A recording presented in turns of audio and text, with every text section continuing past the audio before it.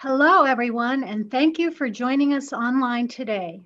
I am Julieta Valls-Noyes, the Acting Director of the Foreign Service Institute, and I am delighted to introduce today's Heroes of U.S. Diplomacy event. In September, we marked the one-year anniversary of the Heroes of U.S. Diplomacy initiative, through which we have shared 6 distinct stories of historical and modern-day heroes of U.S. diplomacy, shedding light on the contributions made by past and present members of the Department of State's Foreign and Civil Service. Today, we will honor the first locally employed staff members to receive this distinction. And it's fitting that today's event is taking place on November 18th, designated as Locally Employed Staff and Foreign Service National Recognition Day at the Department of State. It is absolutely fitting also that we have so many senior U.S. Department of State leaders joining us virtually today to celebrate our honorees and commemorate this occasion. Ambassador Dan Smith is with us, as are the current U.S. Ambassador in Tunis, Donald Bloom, the former U.S. Ambassador in Tunis, Gordon Gray, the former DCM in Tunis and current U.S. Ambassador in Kampala, Natalie Brown, our ambassador in Beirut, Dorothy Shea, and Lucia Piazza and Kevin Warrener, the 2 folks most directly responsible for initially recognizing the heroic work of our nominees. I would like to thank the Una Chapman Cox Foundation for its generous support of the Heroes of U.S. Diplomacy initiative. Thanks to Ambassador Lino Gutierrez, Executive Director of the Cox Foundation, as well as to Cox trustees Catherine Canavan, Diane Vandemark, and Larry Wood for joining us today. In addition, I'd like to thank our partners in the Bureaus of Global Talent Management, Near Eastern Affairs, and Diplomatic Security for partnering with us to bring the stories of Hella and Badye Ladhari to life for today's live program. I'm particularly delighted to welcome today's speakers and colleagues. Acting Assistant Secretary for Diplomatic Security, Todd Brown, Principal Deputy Assistant Secretary of State for Near Eastern Affairs, Joey Hood, and they will introduce our honorees and provide some context for the Ladhari's heroic contributions to U.S. diplomacy. We're also quite honored that the Director General of the Foreign Service, Ambassador Carol Perez, will lead a discussion with the Ladharis to help us understand their stories and their journey. And of course, I am especially pleased to welcome today's honorees, Hella Ladhari and Badye Ladhari, who collectively gave 58 years of service to the U.S. government and to our embassy in Tunis. I'd also like to extend a very special hello from Washington to our colleagues and friends who are joining us remotely from Embassy Tunis. And now I'd like to turn it over to my colleagues, Acting Assistant Secretary Brown and Deputy Assistant Secretary Hood, to introduce our honorees. Please know that we will leave 15 minutes at the end of the program for questions and answers, which you can submit via the YouTube chat box. Gentlemen, over to you. Thank you for giving me the opportunity to recognize Badye and Hella Ladhari as the first locally employed staff to be honored as heroes of diplomacy. Today, we salute their dedication to duty under extremely dangerous and difficult circumstances during those fateful weeks in 2012. They demonstrated tremendous loyalty to our embassy and to the relationship between the United States and the Republic of Tunisia. It is my honor to introduce Badye Ladhari. Badye was the lead Foreign Service National Investigator in the embassy's Regional Security Office when hundreds of angry protesters attacked the U.S. Embassy compound on September 14th, 2012. Kevin Warrener, who was Regional Security Officer in Tunis at the time and who nominated Badye for this award, detailed how Badye, at tremendous personal risk, helped embassy employees reach safe havens inside the Chancery. He then made repeated forays through tear gas, gunfire, and attackers to communicate with host government security forces on behalf of the Regional Security Office and Post. Having served as a regional security officer in several countries, I am acutely aware of how important Foreign Service national investigators like Badye and others are to the safety and security of our mission personnel. Cultivating and maintaining liaison relationships are important duties of a regional security office, and Badye leveraged his local connections to help save lives that day. Despite the diligence of our security forces, threats are ever present. Earlier this year, on the morning of March 6, 2 suicide bombers blew themselves up as they drove to a security checkpoint outside the U.S. Embassy in Tunis.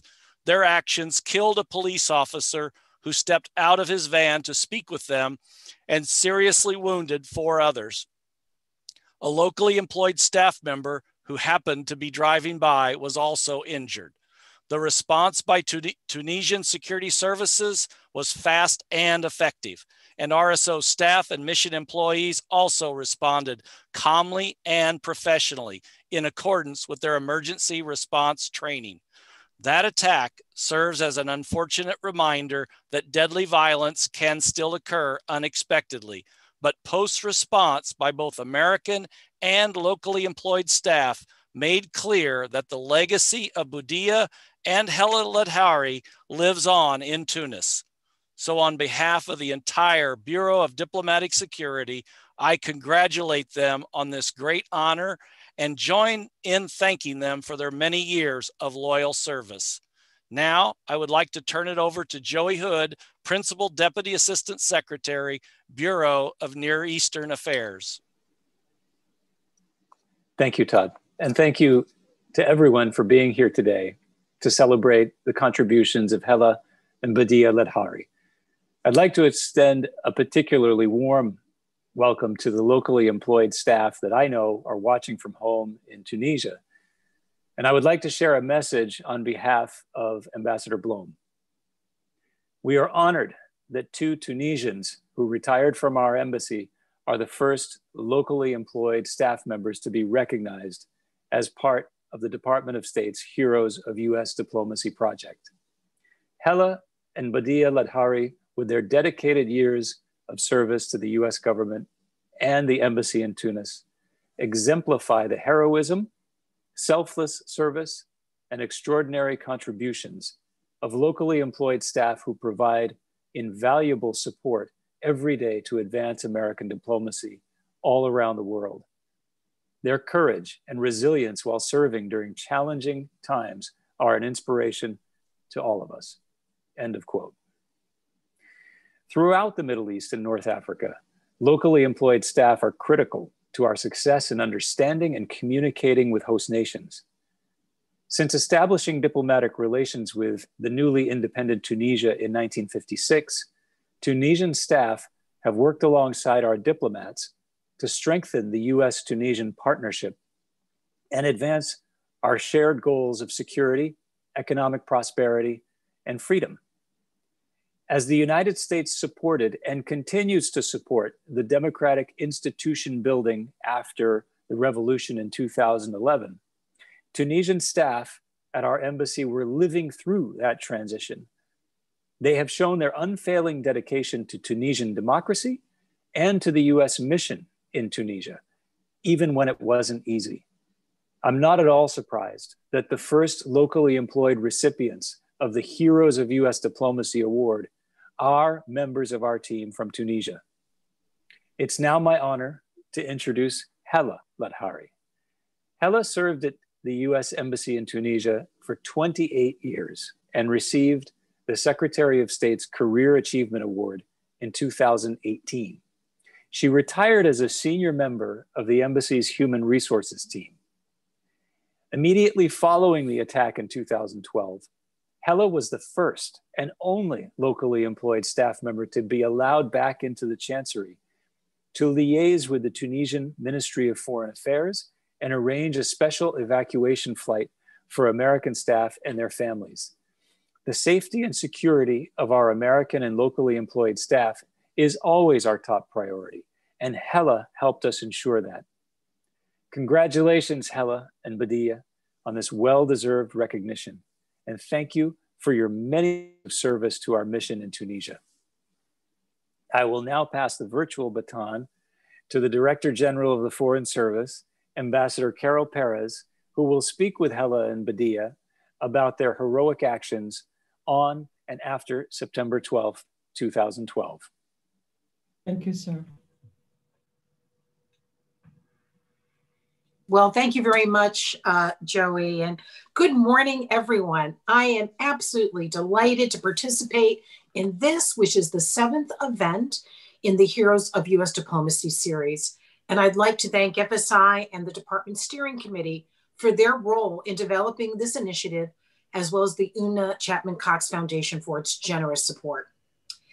This commemoration is especially meaningful for me as Director General because of the first time we are honoring locally employed staff as Heroes of Diplomacy. And fittingly, we do so on LE Staff FSN Recognition Day. So it's a real privilege for me today to help tell the story of Hella and Badye Ladhari, a husband and wife team who collectively have devoted 58 years of their professional lives to service to the United States and the U.S. Embassy in Tunis. As you've already heard, the Ladharis played critical roles both during and in the immediate aftermath of the attack on the U.S. Embassy in Tunis in September of 2012. And their heroic and selfless actions saved lives, preserved the American flag, and got hundreds of U.S. Embassy employees, family members, and children out of harm's way and to safety. The Ladharis are very much representative of the courage and the dedication of our more than 60,000 locally employed staff working at U.S. Embassy, consulates, and presence posts throughout the world. As I noted earlier, today the Department of State and our sister agencies in the foreign affairs community are celebrating locally employed staff or Foreign Service National Recognition Day. It's a day to express our gratitude and appreciation to the largest part of our workforce. And in honoring the Ladharis, we are also honoring all the men and women whose expertise, wise counsel, professionalism, and dedication U.S. diplomacy would not be possible to do without them. I can think of no more deserving honorees than Hella, whom I had the opportunity to meet when I went to Tunis in 2015, and Badye, who I just had the opportunity to meet recently, to serve as the first, and hopefully not the last, but the first locally employed staff to be recognized as Heroes of Diplomacy. I look forward to further recognition of our locally employed staff colleagues' contributions in the future, and I'm sure there will be many, many more. So now it is really an opportunity for everyone who is participating today to hear more from Hella and from Badye about their experiences. So first of all, I want to thank both of you for your willingness to take time to do this, to share your story. This Heroes of U.S. Diplomacy initiatives really gives us an opportunity to hear from people about their personal stories, to highlight their achievements, because all employees affiliated with the Department of State have something to contribute, but in this case, something exceptional. We know that our people are our strength, and this initiative underscores that message by telling individual, and in this case, the stories of two individuals behind the many of accomplishments that so many people do every day to support the US people, the American people. So let me start by asking the first question. Tell us what you remember about September 14th, 2012. I know it's been 8 years, so it's a little bit of time. I know one of you had gone home because there was an early release for the embassy, and the other one had to remain at the embassy. Is that right? That's right. Thank you, DG Perez. Yes, thank you. Oh, thank you. So tell us both. I would hope that both of you could tell us a little bit about what the impact of that day's events have had on you and your family. But first of all, just a little bit about what happened that day. And Hella, you maybe start because you were the first. You were told go home early. Yeah. And then we can have Badye tell us about what happened after you left. Okay. So I want to first of all thank everybody for this great moment in our life, for this nomination. I want to thank Lucia and all of our colleagues and fellows that we work with. Yeah, let's start by the beginning. We have had the release, and at that time, I had the presentiment that something was not good, in addition to the fear that I would be leaving the embassy without my husband, and I would be leaving the embassy by myself. I thought that it's something that it could be not as much as it's going to be. And I was begging to live with me and to leave the compound, and maybe they will call him when needed. I was not realizing at that moment the big responsibility that he will be having and the role that he would be playing that day. So you can say that I was a little bit selfish, which is not something. And I tried to put my husband on the safe side with me and my daughters by staying with us at home. But he totally refused, and he was really angry, telling me, go home and everything will be done, it will be there. So this is the start. And then I will let him finish the second part of the story. Exactly. So Badye, please, we would love to hear from you. Yeah, on September 13, we get the word from the social media and officially from Ministry of Interior, MOI, Tunisian Ministry of Interior, that there will be another protest in front of the embassy that Friday, the 14th of September 2014. So on Friday morning, the embassy team get together and talked about what we thought is going to happen and what decision they had, that whether they are going to send people home or dismiss or send or dismiss or dismiss. So at that moment, they decided to early dismiss employees. So the embassy team took security precautions such as looking up the gas pump and dispatching some embassy vehicles at the U.S. ambassador and at the American cemetery. And there was a heavy police and military presence surrounding the U.S. embassy perimeter that day. So I introduced them to the U.S. ambassador, Ambassador Jacob Wallace, and to the original security officer, Mr. Kevin Warner. So I do know you had quite a few individually heroic efforts that you did, Badye. My understanding is you really put your life at risk, did you not? I don't know if anyone on this call has seen the video of what happened during that attack. It is absolutely awful and frightening, and it's amazing how quickly it escalated. And I know you're being shy here, Badye, but can you tell us a little bit about some of the risks you took? Because I know you took some significant risks that day. Yes, I remember around 11 o'clock in the morning, protesters started showing up and things very quickly get out of control. So thousands of protesters have gathered, stormed around the US embassy. And no one has imagined that the protesters could breach this safety location until they were able to break into the police line and enter the embassy compound. So the Tunisian police are well known for their good coordination and use of force, but they were really unable to control the situation. Definitely this protest was totally the wrong way to act and express your feeling towards that video. But most of those protests were criminal. They were taking things from embassy and also from the American school. All of us were sure and assumed that the Tunisian government to be there and protect the embassy entity as they were supposed to do. But unfortunately, the situation was out of control. Yeah. I tried as much as to maintain our contact with the police outside the embassy, but they were not able to control the situation. My main concern was to save my embassy compound and colleagues. Protesters started to climb the embassy wall. I saw a group of people attempting to take down the American flag, burned it, and replaced it with the black terrorist one. Without any hesitation, I ran towards them using my gun to spread out the crowd and have the US flag floated without no damage. And later on, when things happened. I was inside the chancery with the Marine and with the RSO. Under the instruction of the RSO, I found out from the Marine that one of our USID staff was trapped in the building C outside of the safe haven. So I did not think twice and went straight away to his office and guided him within the terrorist crowd.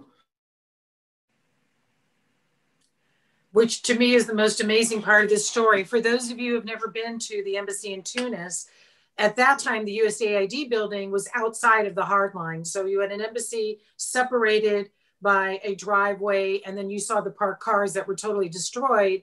And of course, you know, you really put your life at risk to save one of your colleagues who was in a very unprotected part of the embassy compound.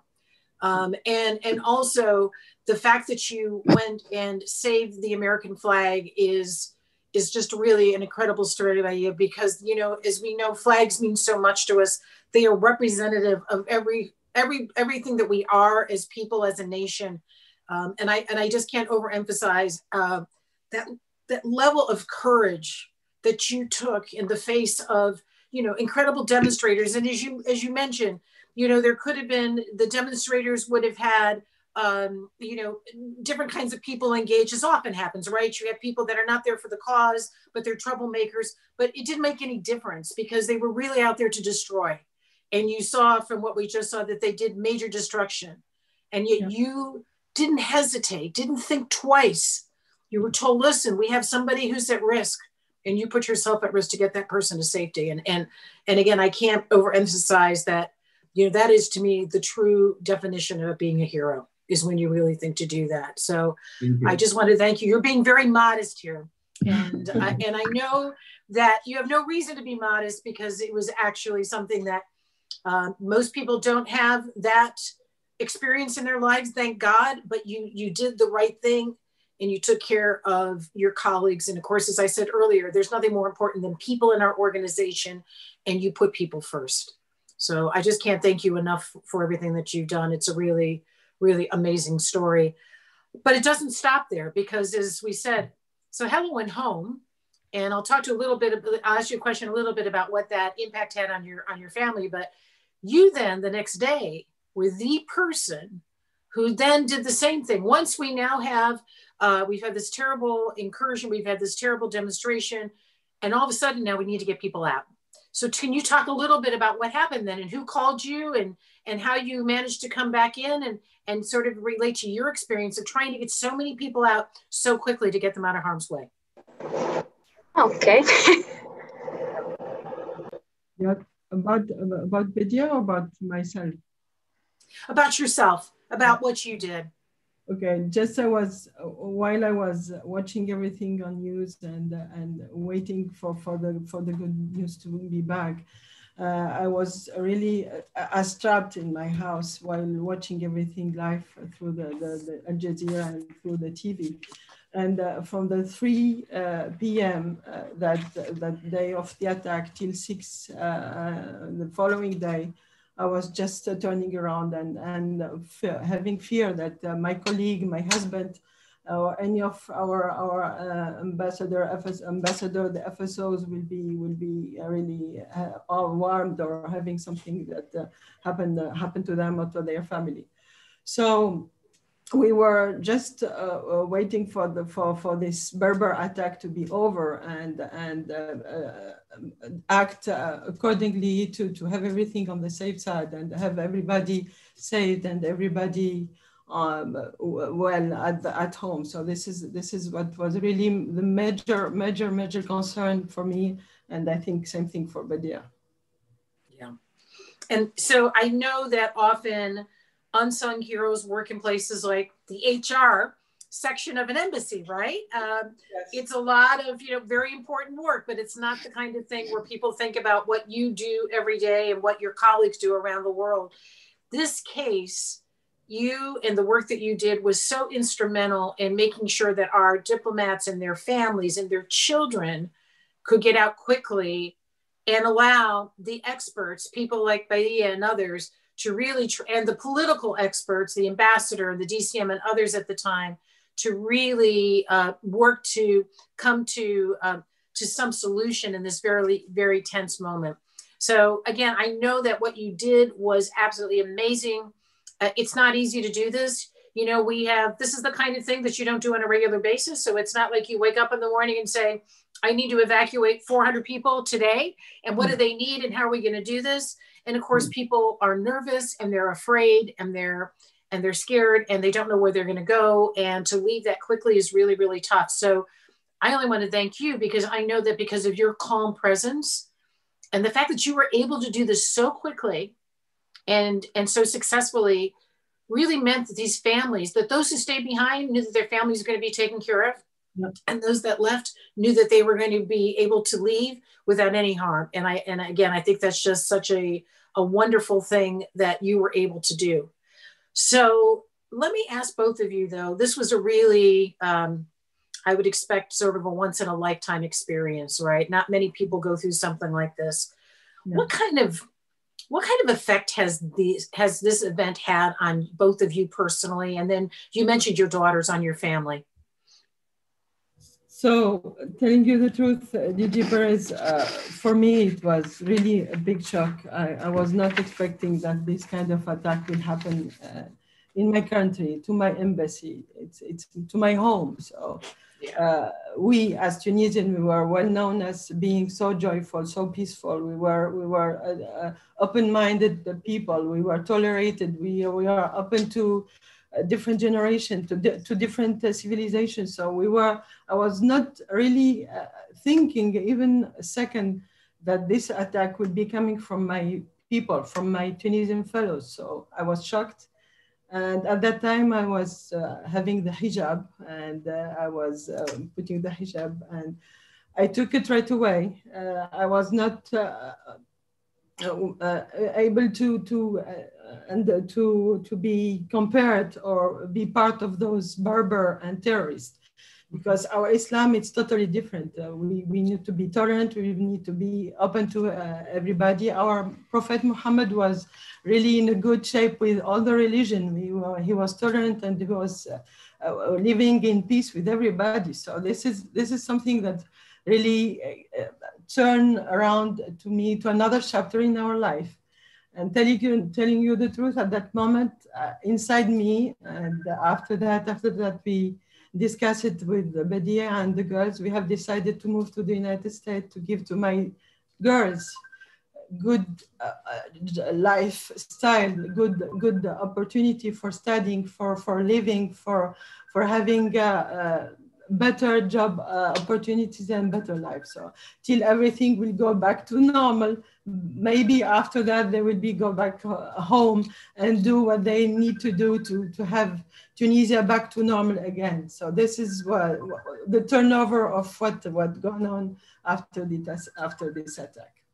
Yeah, and that's actually I can only imagine how difficult that must have been for you, because as part of to have an external personality, an external way of looking, and then to change that must have been very, very difficult. It was difficult. But yeah, what about you? The same. What kind of impact has this had on you as well?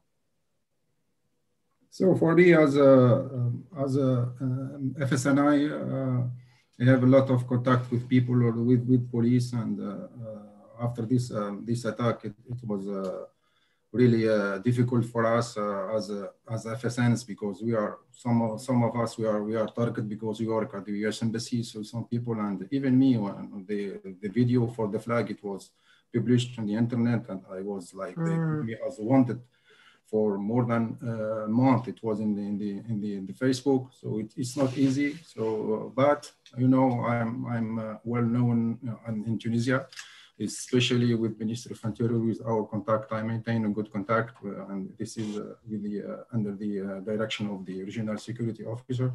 So I come to the embassy every day, and during that attack, I spent nights at the embassy. More than a week, I spent it with the MSD and with the aerosols. So we did a great job. But this is to compare in my life. It was really difficult and dangerous during that time. But because I'm well known and people know me. So it was really a good coordination with MOI. So we worked together with the embassy and with out of the embassy, and it was good. It was good. Well, and you know, I'm struck by the fact that you are a security professional. So you're somebody who normally is thinking externally about everybody you need to keep safe, every piece of property you need to keep safe. And in this case, you were the one that needed to be kept safe because you were out there as a symbol of somebody who perhaps wasn't supporting the demands of the protesters. You were supporting the U.S. government. And so how ironic that somebody who devoted their whole professional life to security now finds himself with insecurity. And I can only imagine. And my next question is a little bit personal, but I have 3 children and now a little granddaughter. And you talked about your children. And I would just love to, you know, hear about what impact they might have had on them. Because I think sometimes when we are on these difficult jobs of diplomacy, we just expect that our families are going to think of these as being very positive, you know, which they are most of the time. But, you know, I'm just curious about, I know you said you know, the decision come to the U.S. was made after this, but talk a little bit about the impact on your family, because I always am interested, you know, after the fact, what did I do? What did my family experience, you know, beyond what we do? We are adults, we work in that environment. We understand it a little bit differently than our children would. So please. At the time, they were on the teenager age, but we tried to keep them aside. We tried to protect them from what is going on, and we try to keep them on the secure side of the situation as much as we can. And they were not, at that time, I was really afraid that they would be by themselves outside, even though they go to school. I tried to be on time to take them back home, and same thing with Badye. So our life go through the struggle of keeping them on the safe side by letting them live a normal life, which is what not really easy for both of us. And at that time, Badye was most of the time working. I was by myself because he was at 24/7 with the embassy, trying to be on demand with the security staff and with all his colleagues. I tried to be both their father and their mother, but it was easy with his help, and my family also helped me a lot. And it was something that all of us, as LE staff and the FSOs that remain at the embassy, were going through, and it was a tough time. But at the end, it was over with the help of everybody, with the understanding of our ambassador, our DCM, Ms. Natalie Brown. She was so helpful and so present also at that time. And everything went well after that. But it was hard for everybody, I think, for all of us. Yeah. I think sometimes children don't realize that the world is very complicated, and sometimes there's hatred that has nothing to do with reality, but it just exists. And what a shock to have something like this happen where your parents are working. Yes. And to see that kind of anger is really, really tough. So I know, as we mentioned, together, 58 years of service, which is absolutely incredible. And I want to thank you again for your dedication. But I'm hoping that we can put on the screen now, there is a picture of the two of you embracing. And, you know, you're looking onto what is the facade of the embassy at the time following the attack. And maybe you can tell us just a little bit about what you were thinking about in that moment. So the two of you together and again, yet looking at all this destruction. Yeah, you know, during the attack, I spent the night at the embassy and out of my house and my home. And my wife, she tried to call me, and I cannot pick up the phone because I was really busy with what happened, and she was scared why he didn't respond to the phone. So she had to talk to other colleagues at the safe haven, and they told her that he's okay, but he's with the air. So on that moment, I was really busy, and I cannot answer the phone. But the following morning, she came to the embassy, and she was shocked because she saw those burning cars and this. It's really shocked. So she got shocked. So she hugs me and I hug her, and it was really a good moment to see my wife again, because I was putting myself in danger, and I was thinking I'm gonna die. One of the moment I'm thinking I'm gonna die, because what I saw outside, it's really unbelievable. These people, yeah, it's like war. These people, they came to kill us. They're not coming to protest. So it's they are criminals. Most of them are criminals. So it was really a good moment when I met my wife right after the attack, and she saw all this disaster at the embassy, and what they wrote on the wall. They wrote a lot of bad words, like "you killed Bin Laden, we have 1,000 of Bin Laden," and that's not the way how to protest, and it's shame on that day. But finally I find my wife and my family.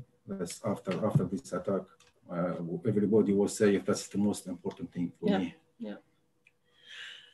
And for me, I was thankful to God that none of us, none of our colleagues, none of the FSOs or my husband or my early staff were killed. And thanks God, I was happy that they are there. And it was only the compound damage. Nothing was really important than their lives.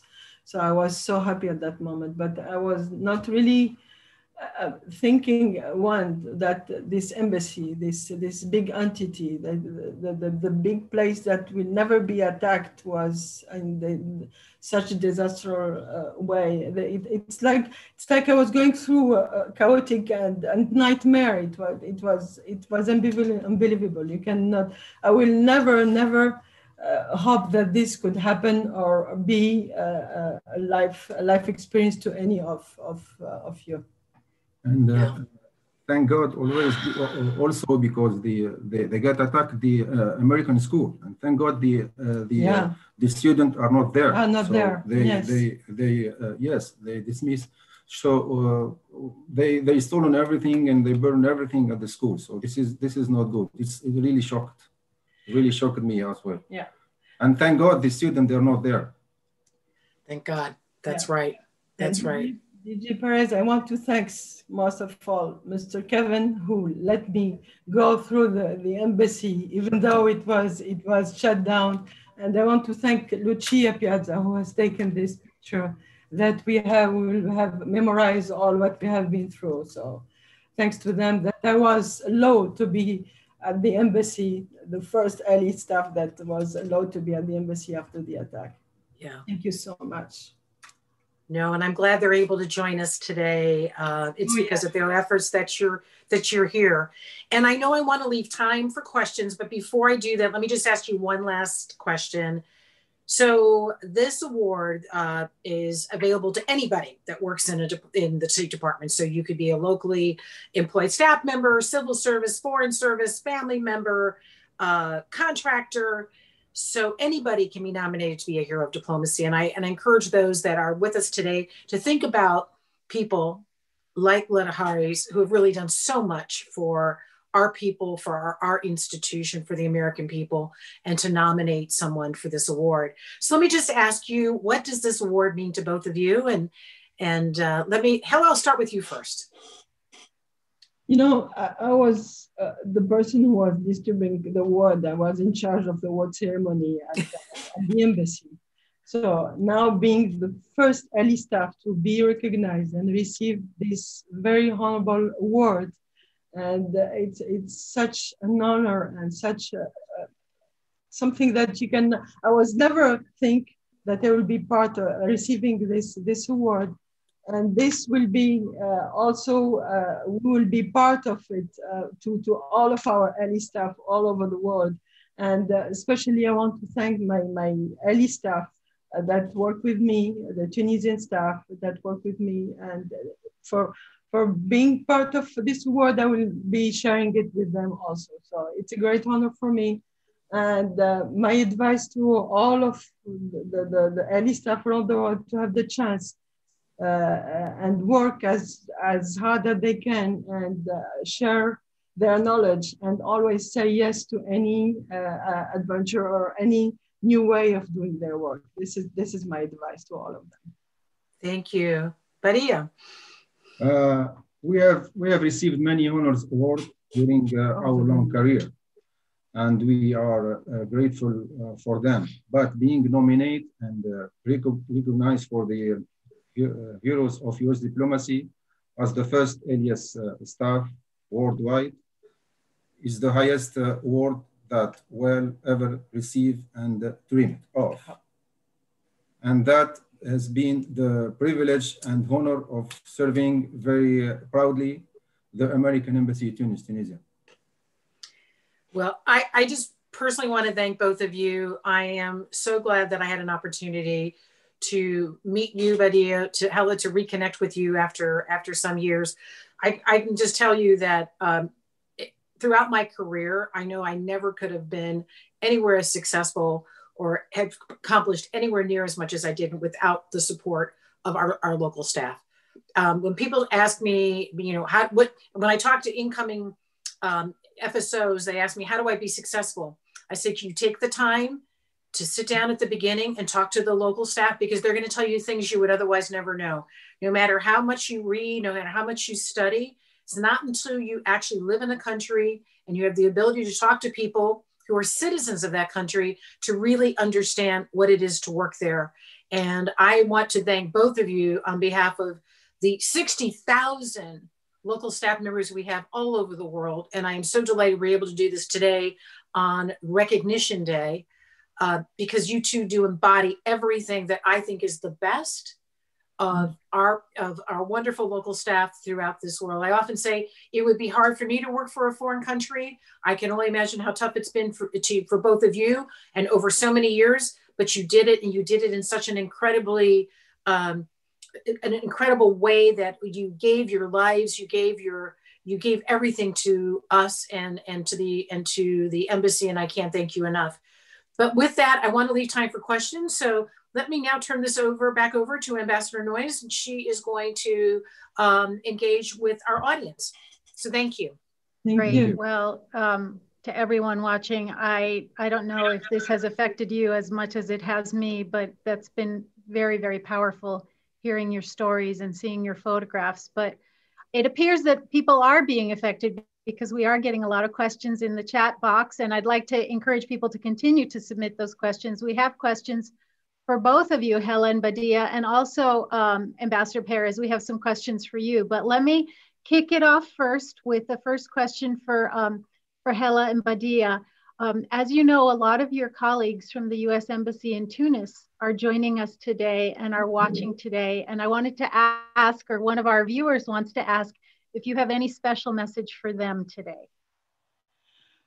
For me, it's keep up the good work, try to be as joyful as we were together, and try to work as a team, and be selfish amongst all what you are doing with others, and listen and try to share your experience and do your best to keep up the good work, and try to have Tunis LE staff as heroes and shining for all the rest of the time. This is my advice.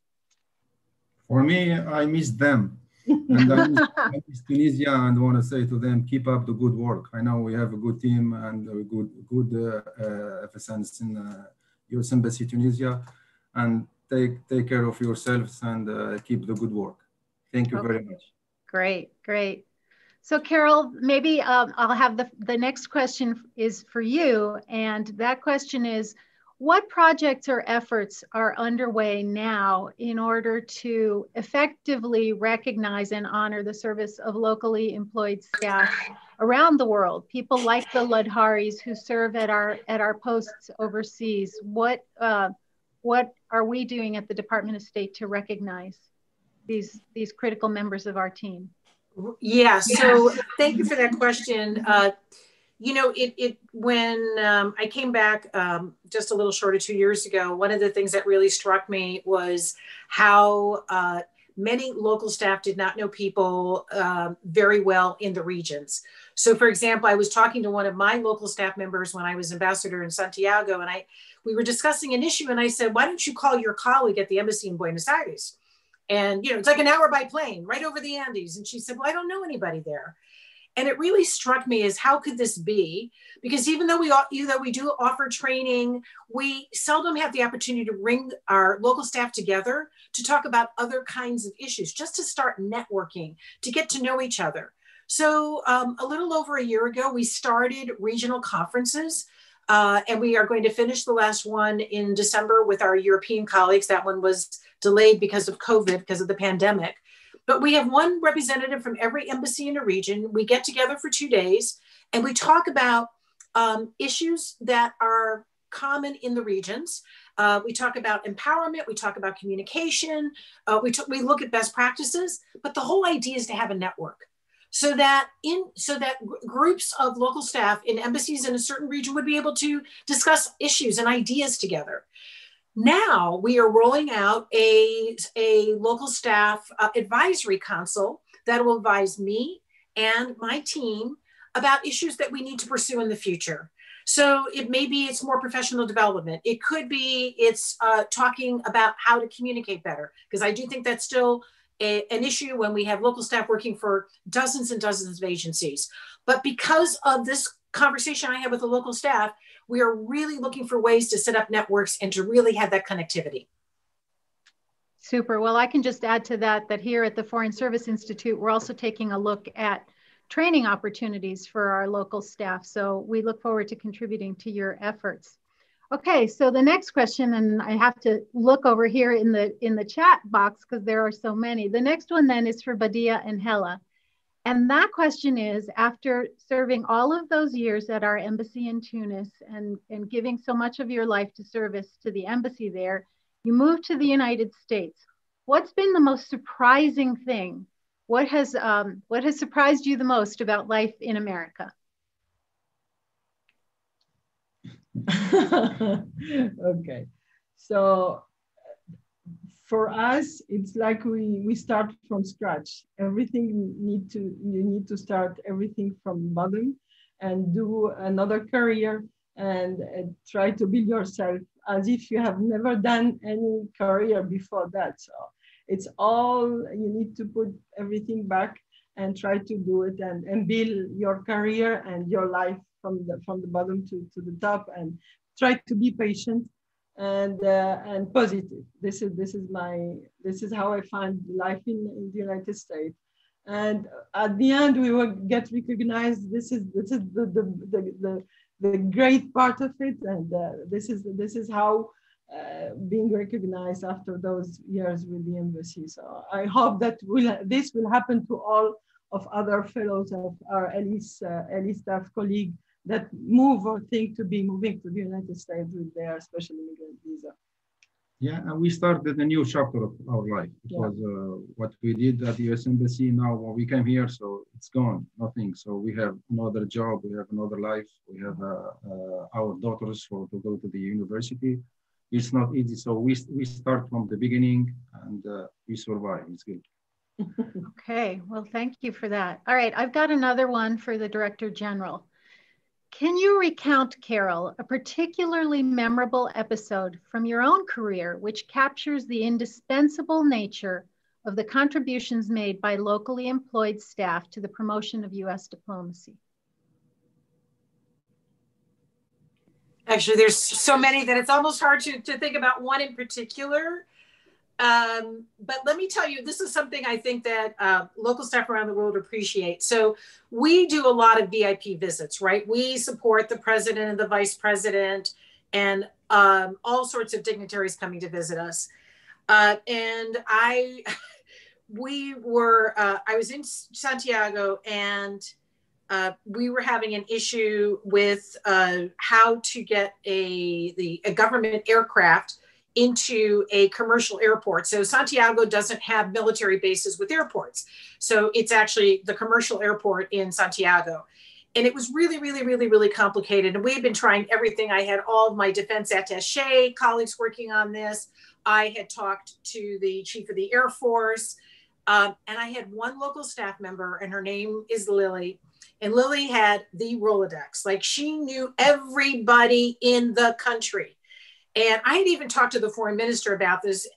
And Lily somehow knew the person on the president's staff. For the sort of the West Wing was called the second floor, the segundo piso. She knew the person to call to get the clearance, to get the plane in, where we needed it, at the time we needed it. And I will never forget that, because I realized that as much as I may have the title, or my defense attaché had the title, you need somebody who really knows people and knows how to work the situation. And she was that person. She was the person who could, if it wasn't her herself, she got me as ambassador or somebody else in the mission to the right place to make things happen. And I know that wasn't a life-threatening issue, but had we not done that, believe me, there would have been all sorts of issues. And in fact, everything went seamlessly because, again, she had the magic Rolodex. And again, she did a lot of other amazing things. But I often thought to her, boy, there's always that one go-to person in the embassy, and she was that go-to person. Yeah. Yeah, that's great. I'm sure all of us Foreign Service officers and Foreign Service specialists who are watching have our own lilies in the past and our own lilies in the present. So we are so grateful to all of them. Okay, the next question is for Badye and Hella again, and it's about resilience and resilience during a crisis. And the question is this: Badye and Hella, how did you spend your days after the attack? What did you do to recover? How did you regain your sense of sort of calm and your family life in those days after that tragic attack? For me, to be honest with you, I spend all the time at work. Right after the attack, so I spend nights and nights at work. So during the day, we work our regular work, like the contact with Minister of Interior, the investigation, and we protect the U.S. ambassador. So I was busy, and I'm not going home. So maybe Hella, she can answer this question. You know, for us, after the attack, having our normal life was impossible because our work was not the same. Our work hours are totally different. We were working remotely, or when, like me and my some of my other LE staff, we were able to attend the embassy. We were really afraid that something will happen. So, but after that, by the time we get used to it, and for me, the recovery was living it with my family and my daughters, and concentrate to give better to my daughters, and try to do hard and have my work as good as I can. And we helped each other, and our teamwork was stronger at that time. It's like it's revenge for what happened to the embassy. We need to keep the work going, and we need to have the embassy and our life back to normal. And it's our revenge to tell them that nothing could stop us for doing our job. Wow, so you relied on your colleagues, yes, your work, doing your job well, taking care of your family, yes, reaching out to each other and using that network to rebuild your resilience and rebuild a new sense of normal. I try to be as positive as we can. Nothing could work except that. Wow.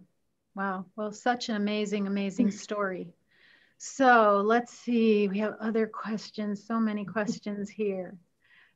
So one of the first questions you sort of spoke to originally, but let me ask you to go a little bit deeper and ask you about the decision that you made to move to the United States, and about the effect that the events of September 2012 played on that decision. You've talked about how hard it was and how you felt a sense of needing to rethink all of the things that you had considered for the years that you worked at the embassy. But it's still a very big decision to leave your country and settle in a new country. Can you tell us a little bit more about how you came to that decision, please? You know, telling you the truth, it was not an easy decision. It was hard, it was difficult, but when you think about the balance and the positive part that you are going to give to your daughter, and giving them a better opportunity till everything will go back to normal in my country, then you can say that it's worth to try and to start again and from scratch, because our country was until now is not the country that it used to be before the attack and before what is going on right now. Everything still working to have it as calm and as good situation as it should be, but it was not an easy decision. It was hard, but we have taken taken it together, and my kids has helped us a lot, because they are having the hope and that everything will be better soon. And at that time, after that, they have the appropriate knowledge, appropriate career experience, then maybe they can go back and try to have Tunisia, the Arab Switzerland, as it used to be called before. So I see that we're running out of time, but you just mentioned a word that I wanted to ask about for the last question. And I'm sorry, people in the chat box, but the last question comes from me. After everything that you've been through and everything that you've seen, and after this terrible 2020 that we have been through, yes, what gives you hope? Such recognition, such honor. Tomorrow it's always better, and for sure life should be with good and bad experience, and by your bad experience that you learn to move on and have strength and have hope that tomorrow it's always be shining, and tomorrow is always a better day. That's lovely. Badye, do you want to share with us what gives you hope? Yes, I hope everything goes back to normal because of this pandemic and what happened all over the world. So I hope everyone will be good and will be back to normal. And I hope the good for my family, for my daughters, and for my future. This is a new chapter life for me and for my family. So I hope to be in the best situation. Well, thank you so very much. And I think Badye and Hella, everyone who's watched today, would say back to you that watching people like you and hearing your stories are what give the rest of us hope. So on behalf of everyone, I want to thank you all for this amazing program. That does conclude our virtual program today. I want to thank you for this fascinating discussion. Thank you to everyone who tuned in for the event. For people who would like to know more about the Heroes of U.S. Diplomacy Initiative, you can visit state.gov /Heroes of U.S. Diplomacy, or you can also follow the hashtag Heroes of U.S. Diplomacy on social media. Thank you all so very much again, and I wish everyone a wonderful remainder of their day. Thank you.